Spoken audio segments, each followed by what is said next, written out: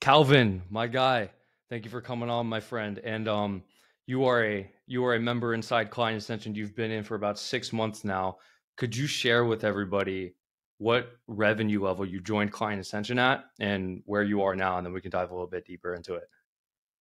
Sounds good. Yo, Daniel, thanks for having me on, man. So when I first joined Client Ascension, I was at 4K a month. My agency is pretty much going nowhere.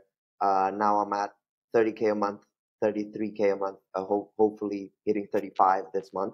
But yeah, it's been a great journey so far. Really happy with it, to be honest.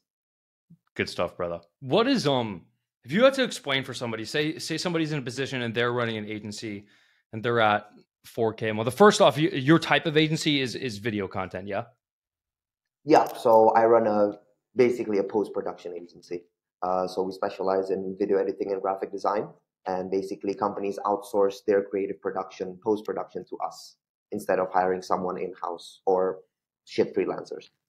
Yeah, fair enough. What is, if you had to explain the difference between running like a 4K a month business and a 33K per month business, what would you describe that as? Like, what is the difference between you being at 4K a month and versus you being at 33K a month? I think the number one thing that I learned in these past 6 months is, first of all, don't work with poor clients. Like I hear you say that all the time. That is literally the number one thing like I learned because at 4K a month, I was actually doing 25 clients at 4K a month. So it was fucking awful, wasn't it? It was some local client paying like dog shit rates basically. So that's the number one thing I learned. Let go almost like 90% of that.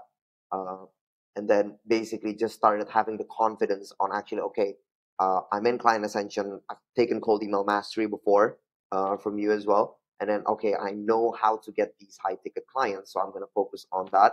And the main difference, service fulfillment for me was actually pretty much the same. But lead generation and sales, those two are the main things I learned inside of Client Ascension because those two I was really struggling with, considering I was only running local clients in Indonesia.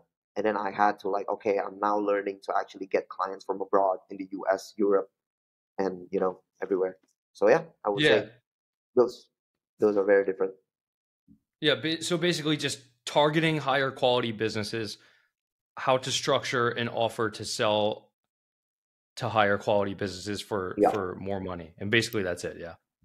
that is it. Yeah, and Yeah. obviously the sales process that comes into that because before I joined Client Ascension, like taking sales calls for me was just okay. Like, what do you need? That's it. And I would just let the prospect guide me through it instead of the other way around. And that's what changed Mhm. drastically when I joined Client Ascension. Yeah. And now it's over about 10 times more money for 1/10 the amount of clients now. So it's like a completely different operational Exactly. infrastructure with which you run the business. And I'd imagine you see it now where it's when you get it, you get it. And you're probably sitting here and you're like, oh yeah, I mean, I'll be at 60K a month in X amount of months because it's just the same thing over and over and over again. Yeah, That's pretty 100%, much man. how it It's works. Yeah, it's just systems by now, honestly. Uh, just hired an SDR as well. Just taught her how to do the same stuff I did these past few months, and it's just basically volume. That's another thing I learned really well. Just volume, right? I think I messaged you. I think a month, 2 months ago, I was stuck at 20K or 19K, and then you literally just, bro, you just need to do more. I'm like, oh yeah, that's actually true. I just did more, and then I broke through the plateau. That's it. Yeah, but then it's like the actual facilitation of how to do more in Yeah, the of first place, for course. instance. So it's like, all right, cool. If you're running cold emails, and let's say you're doing kind of like I'll just take one random strategy, like a Loom strategy. Like, hey, do you like I can send you a video on how this works, and it's like, okay, well then you're gonna sit here doing Looms all day. So it's like, all right, so let's get an SDR and train them on how to do the looms correctly and then have them facilitate these sales conversations. And then you arise into a situation where you have some mechanized process of doing lead generation. You have some labor force that is facilitating that mechanized process. And then you have clients getting onboarded, and then the fulfillment of the client stuff is also mechanized. So is that like Yeah. kind of where you are now, where you have like labor force behind it, and it's actually like it feels like a business now? Bro, honestly, I don't think this can be applied to everyone.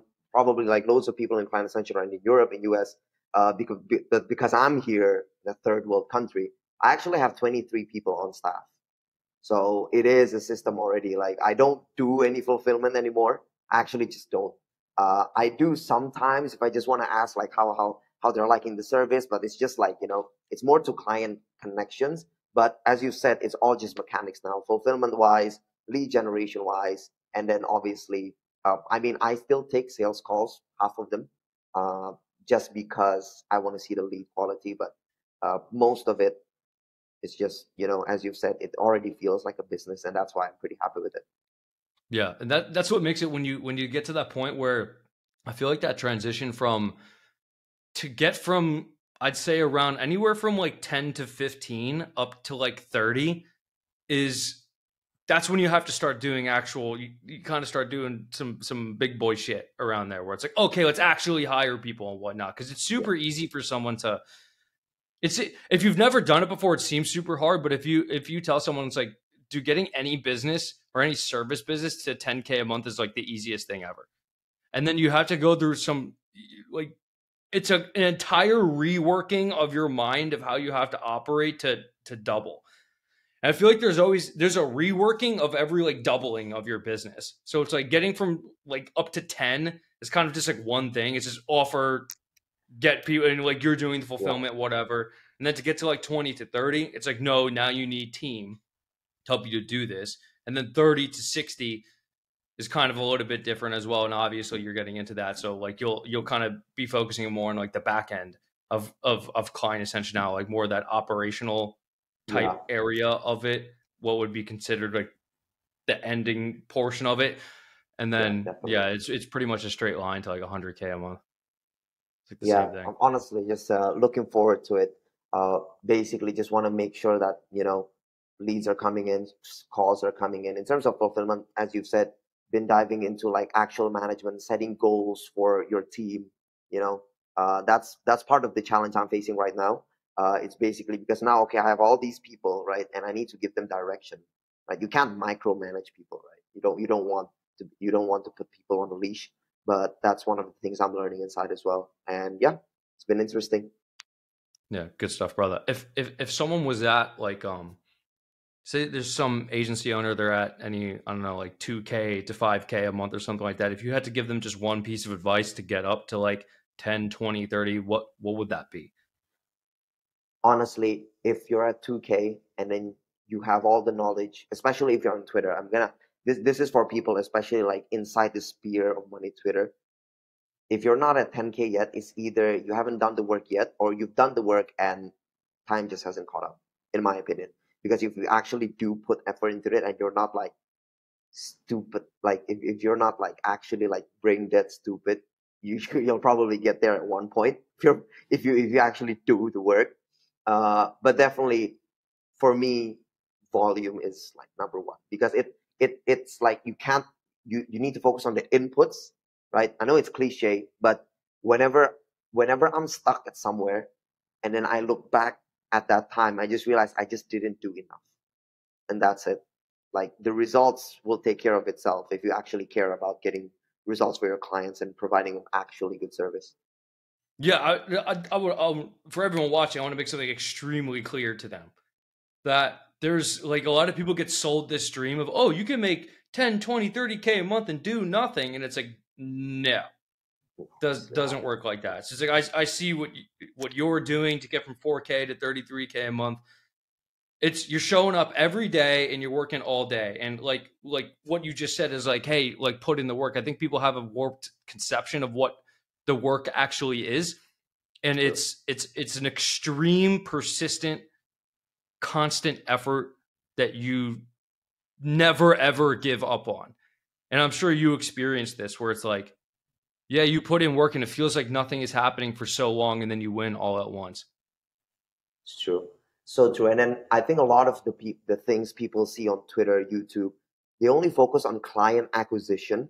I think not a lot of people talk about, okay, yeah, you got to 20K a month, but if it goes to 5K a month the next month, that doesn't mean shit. right? Hmm. So that's what I found as well. Scaling up my business is okay. Yes, I want to have more clients, but the current clients I have to make sure they stay, right? Especially if you're hiring. If you're hiring people and then the clients go, then that's like a fucking nightmare right there. So that's one of the things that not a lot of people talk about, but it's really, really important, client retention for me. Facts. Brother, thank you so much for coming on. I'm going to leave links to all your stuff in the description below. I appreciate you very Cheers, much. bro. You are the man. Appreciate you, man.